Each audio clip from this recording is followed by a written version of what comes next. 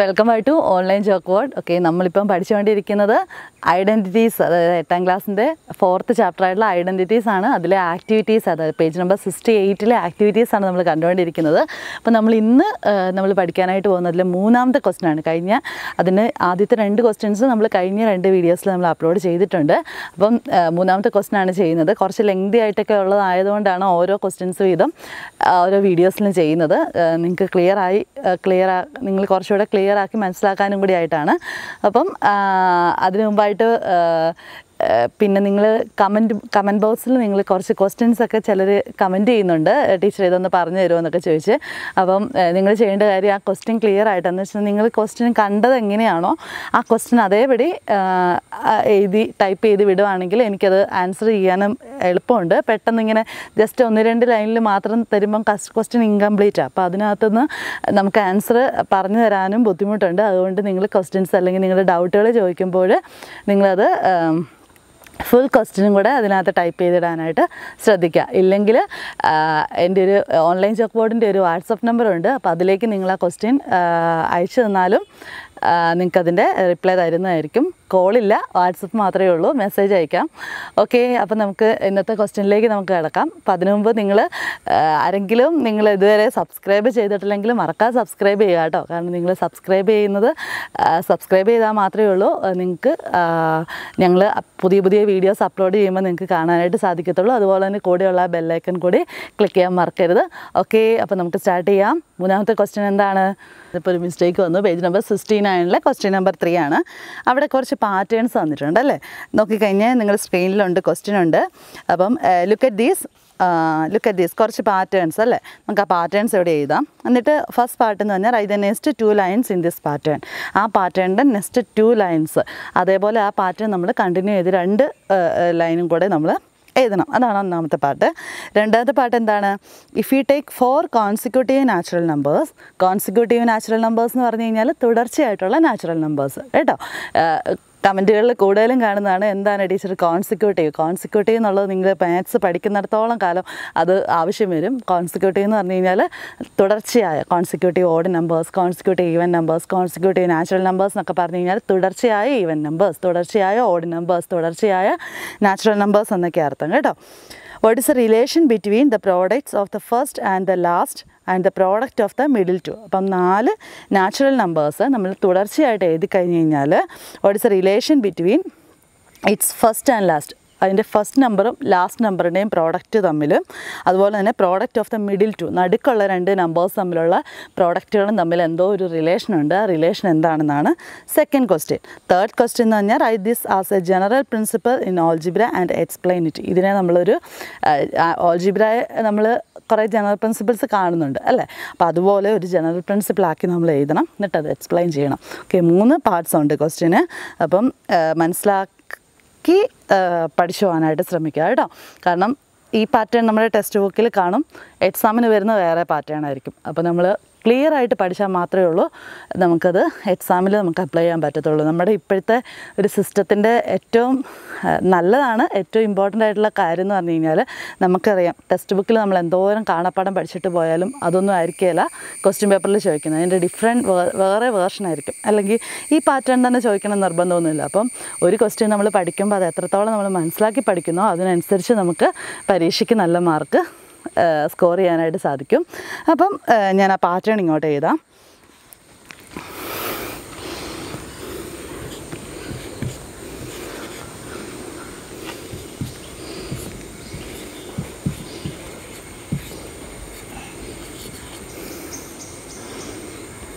Okay, first പാറ്റേണിൽ ആദ്യത്തെ number കണ്ടു.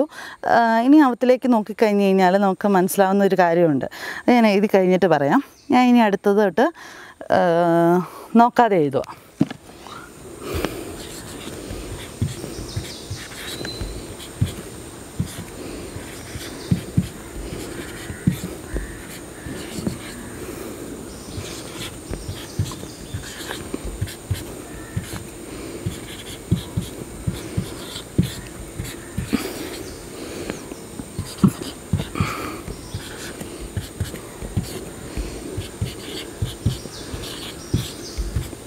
ഓക്കെ, ഇതാണ് നമുക്ക് തന്നിരിക്കുന്ന പാറ്റേൺ.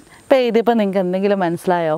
നമുക്ക് പെട്ടെന്ന് നോക്കുമ്പോൾ ഇത് 1 2 3 4 ആണ്, 4 5 6 7 ആണ്, പിന്നെ ഇത് 2 3 4 5 3 4 5 6 അങ്ങനെയൊക്കെ തോന്നും അല്ലേ? പക്ഷേ ഇത് എന്താണ്, നമുക്ക് തന്നിരിക്കുന്ന ക്വസ്റ്റ്യനകത്തുനിന്ന് വേണം നമ്മളിതിനെ കുറച്ചുകൂടെ മനസ്സിലാക്കാനായിട്ട്. അപ്പോൾ നമുക്ക് ആദ്യം ചോദിച്ചിരിക്കുന്നത് ഇതിൻ്റെ ഇതുപോലെ 2 ലൈനോടെ എഴുതാവോ എന്നാണ് ചോദിച്ചിരിക്കുന്നത്. ഫസ്റ്റ് പാർട്ട് എന്ന് പറഞ്ഞു കഴിഞ്ഞാൽ ഇതുപോലെ തന്നെ 2 ലൈനോടെ എഴുതാം. ഇപ്പോൾ എഴുതിയത് കണ്ടപ്പം അടുത്ത 2 ലൈൻ എഴുതാൻ പറ്റുമല്ലോ അല്ലേ? അത് ഈസിയാണ്. ഞാൻ ഫസ്റ്റ് പാർട്ടിൻ്റെ ആൻസർ നമുക്ക് ഇപ്പം തന്നെ ചെയ്തേക്കാം. അപ്പോൾ നോക്കിയേ, ഇത് 1 2 3 4, അടുത്തത് 5 ആയിരിക്കുമല്ലോ വരുന്നത്. 5 ഇൻറ്റു ഇവിടെ 8, 5 into 8 is equal to, okay. അതിന് മുമ്പ് ഞാൻ വേറെ കാര്യം പറഞ്ഞുതരാം. നോക്കിയേ, ഇത് 1 തൊട്ട് 4, 1 to 4, 1ഉം 4ഉം 2ഉം 5ഉം. ഓക്കെ, 1ഉം 4നും ഇടയ്ക്കുള്ള 2 നമ്പേഴ്സ് ഏതാണ്? 2ഉം 3ഉം. ആ 2ഉം 3ഉം വെച്ചിട്ടല്ലേ ഇവിടെ മൾട്ടിപ്ലൈ ചെയ്തിരിക്കുന്നത്? ആണ്. ആ 2ഉം 3 വെച്ച് മൾട്ടിപ്ലൈ ചെയ്തിട്ട് 2 സബ്ട്രാക്ട് ചെയ്യുക ചെയ്തിരിക്കുന്നത് അല്ലേ? അതായത് 1 തൊട്ട് 4 വരെയുള്ള നമ്പേഴ്സിൽ അതിൻ്റെ മിഡിൽ 2 നമ്പേഴ്സാണ് 2 ഇൻറ്റു 3 എന്ന് പറയുന്നത്. ഓക്കെ, ഇനി അടുത്തത് നോക്കിയേ, 2 തൊട്ട് 5 വരെ എത്ര നമ്പേഴ്സ് ഉണ്ട്? 2 3 4 5. 2 തൊട്ട് 5 വരെ 4 നമ്പേഴ്സ് ഉണ്ട്. അതിൻ്റെ മിഡിൽ വരുന്ന നമ്പേഴ്സാണ് 2 കഴിഞ്ഞിട്ട് 3, 3 കഴിഞ്ഞിട്ട് 4. ആ മിഡിൽ നമ്പേഴ്സാണ് 3ഉം 4ഉം. അത് നമ്മൾ മൾട്ടിപ്ലൈ ചെയ്തിട്ട് സബ്ട്രാക്ട് ചെയ്യുന്നതാണ് ചെയ്തിരിക്കുന്നത് ആണല്ലോ. ഇനി അടുത്തത് നോക്കിയേ, അപ്പോൾ അടുത്ത 3 തൊട്ട് 6 വരെ എത്ര നമ്പേഴ്സ് ഉണ്ട്? 3 തൊട്ട് 6 വരെ 4 നമ്പേഴ്സ് ഉണ്ട്. അതിൻ്റെ ഇടയിൽ വരുന്ന 2 നമ്പേഴ്സ് ഏതാണ്? 4ഉം 5ഉം. അത് തമ്മിൽ മൾട്ടിപ്ലൈ ചെയ്തിട്ട് 2 സബ്ട്രാക്ട് ചെയ്തിരിക്കുക.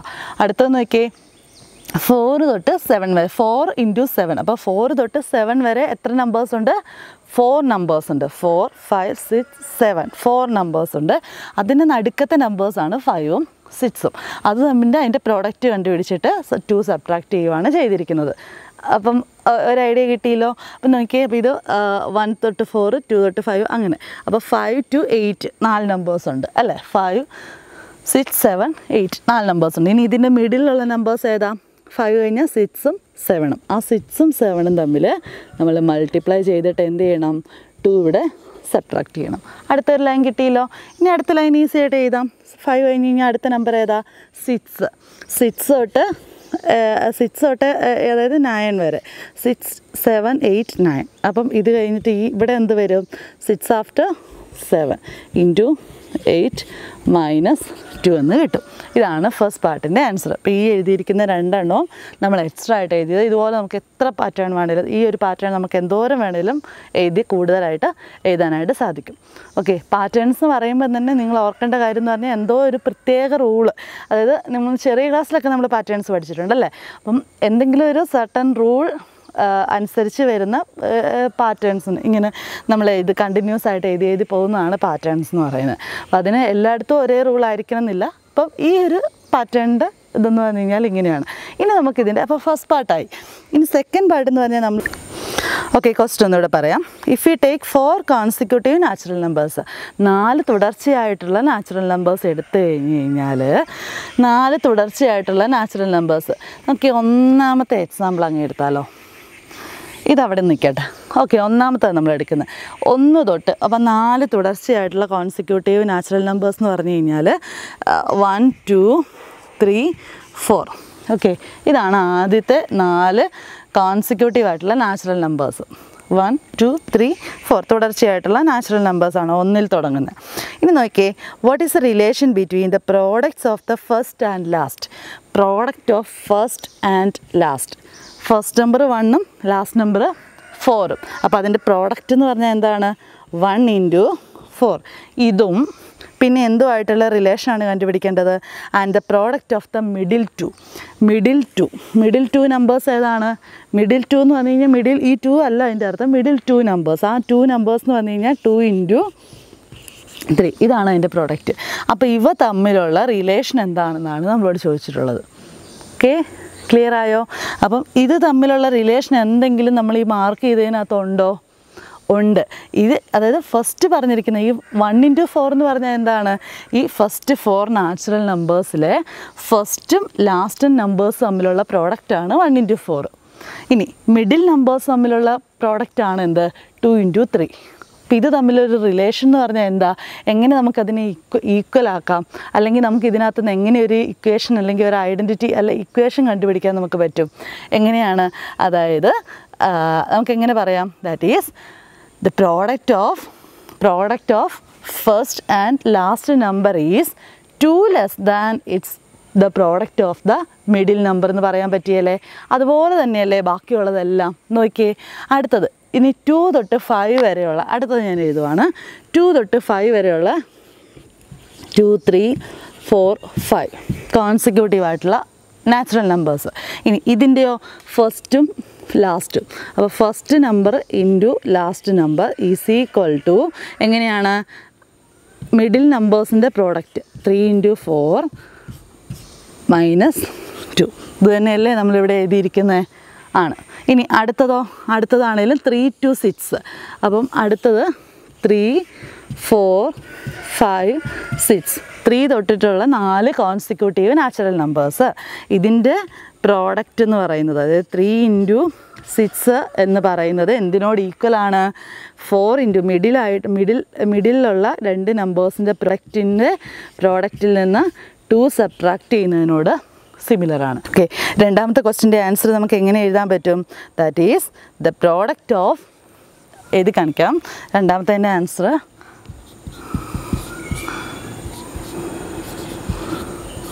The product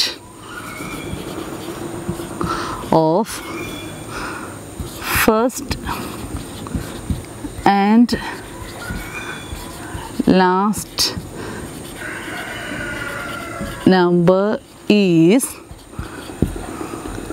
2 less than അല്ലേ, 2 less than the product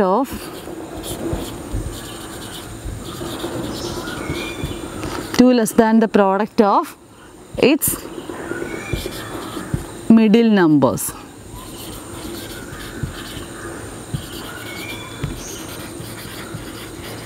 അപ്പോൾ ഇതാണ് സെക്കൻഡ് പാർട്ടിൻ്റെ ആൻസർ എന്ന് പറയുന്നത്. എല്ലാവർക്കും ക്ലിയർ ആയെന്ന് വിചാരിക്കുന്നു. അപ്പോൾ നമ്മൾ ഈ പറഞ്ഞ കാര്യങ്ങൾ ഇത്രയും മാത്രം നിങ്ങൾ ആൻസറിൽ എഴുതിയാൽ മതി. ഓക്കെ, നമ്മളിപ്പോൾ ഓൾജിബ്രായിക് മെത്തേഡിൽ നമ്മൾ എക്സ്പ്ലെയിൻ ചെയ്യാനായിട്ട് പോവുകയാണ്. അപ്പോൾ നമുക്ക് ആദ്യം ഈ 4 നാച്ചുറൽ നമ്പേഴ്സിനെ നമ്മൾ ഡിനോട്ട് ചെയ്യണം. ഓക്കെ, നമുക്ക് ആദ്യം ആ 4 കോൺസിക്യൂട്ടീവ് ആയിട്ടുള്ള നാച്ചുറൽ നമ്പേഴ്സ് മൂന്നാമത്തെ ക്വസ്റ്റ്യൻ ആണ്. Sorry,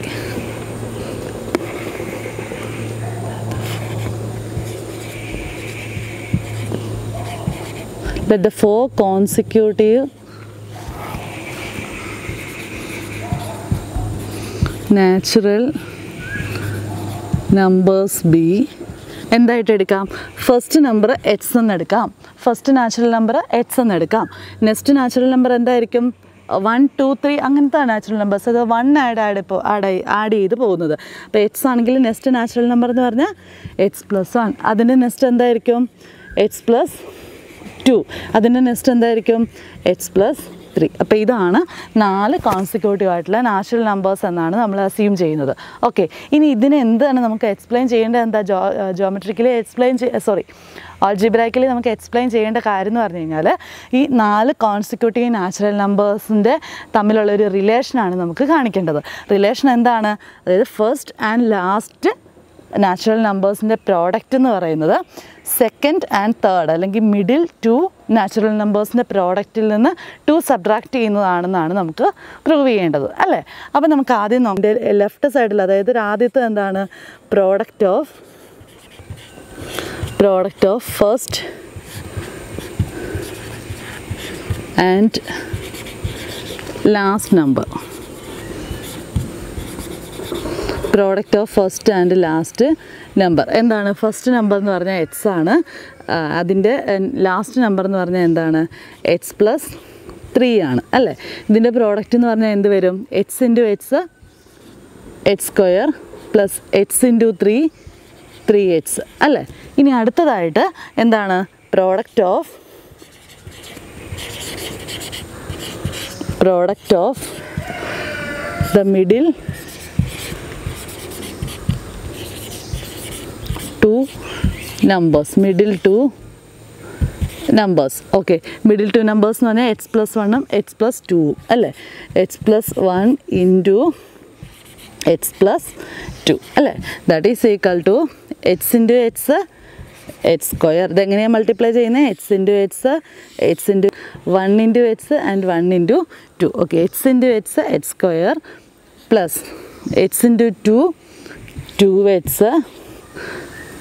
plus 1 into x 1x plus 1 into 2 2 is equal to x square in 2x plus x, that is 3x plus 2 എന്ന് വരും. അപ്പം first product of first and last number എന്ന് പറഞ്ഞാൽ 3x square plus 3x. Product of the middle two numbers എന്ന് പറഞ്ഞു കഴിഞ്ഞാൽ x square plus 3x plus 2. നമുക്ക് എന്ത് റിലേഷനാണ് കാണിക്കേണ്ടത്? ഇത് തമ്മിൽ, അതായത് നമ്മുടെ റിലേഷൻ എന്തായിരുന്നു? ഇപ്പോൾ 1 into 4 എന്നുള്ളത് എന്താണ്? Is equal to 2 into 3 minus 2 ആണ്. അതായത് 2 മൈനസ് ചെയ്താലേ ഉള്ളൂ. അതായത് മിഡിൽ നമ്പേഴ്സിൽ നിന്ന് 2 മൈനസ് ചെയ്താൽ ഫസ്റ്റ് നമ്പർ കിട്ടും, ഫസ്റ്റ് ലാസ്റ്റ് നമ്പറിൻ്റെ പ്രോഡക്റ്റ് കിട്ടുമെന്നാണ് നിൽക്കുന്നത്. ഇനി നോക്കിയാൽ മിഡിൽ ടു നമ്പേഴ്സിൻ്റെ പ്രോഡക്റ്റ് എന്ന് പറഞ്ഞാൽ ഇതാണ്. അപ്പോൾ ഇവത്തിൽ നിന്ന് ഈ 2 നമ്മൾ കളഞ്ഞു കഴിഞ്ഞാൽ നമുക്ക് കിട്ടുന്ന എന്താണ്? ഇത് കിട്ടുമല്ലോ, അതായത് x square plus 3x നമുക്ക് കിട്ടുമല്ലോ. അത്രയേ ഉള്ളൂ നമുക്ക് ചെയ്യാനുള്ളത്. അപ്പോൾ നമുക്ക് എന്ത് ചെയ്യാം? അപ്പോൾ നമുക്കിതിൻ്റെ ഡിഫറൻസ് പറയാം. അതായത് ഡിഫറൻസ് ഇതിൻ്റെ രണ്ടിൻ്റെ കൂടെ ഡിഫറൻസ് 2 ആണെങ്കിൽ നമുക്കത് പ്രൂവ് ചെയ്യാൻ പറ്റുമല്ലോ. അപ്പോൾ ഡിഫറൻസ് ഈസ് ഈക്വൽ ടു ഇതിൽ നിന്ന് ഇത് സബ്ട്രാക്ട് ചെയ്യണം. അതായത് x square plus 3x plus 2 minus x square plus 3x. ഇനി ഇതിൽ നിന്ന് സബ്ട്രാക്ട് ചെയ്ത് കഴിയുമ്പോൾ എന്തേ ഉള്ളൂ മിച്ചം? ഈ x square plus 3x എന്ന് പറയണത് ഇതുമായിട്ട് ക്യാൻസലായി, ഫുൾ ക്യാൻസലായി പോകും. പിന്നെ മിച്ചം എന്തേ ഉള്ളൂ? 2 എന്നുള്ളതേ ഉള്ളൂ. അപ്പോൾ ഇതാണ് അതിൻ്റെ പ്രൂഫ്. അതായത് if you take 4 consecutive natural numbers, then the product of first and last number is 2 less than the product of middle two numbers. Okay, എല്ലാവർക്കും ക്ലിയർ ആയെന്ന് വിചാരിക്കുന്നു. അപ്പം നന്നായിട്ട് മനസ്സിലാക്കി പഠിക്കാനായിട്ടൊക്കെ ശ്രമിക്കുക. സംശയങ്ങളൊക്കെ ഉണ്ടെങ്കിൽ നിങ്ങൾ കമൻറ്റുകൾ അറിയിക്കുക. ഞങ്ങളെ ചോദിച്ചു കഴിഞ്ഞാൽ അല്ലെങ്കിൽ ആ വാട്സപ്പ് നമ്പറിൽ മെസ്സേജ് അയച്ചു കഴിഞ്ഞാൽ സംശയങ്ങൾക്ക് മറുപടി തരുന്നതായിരിക്കും.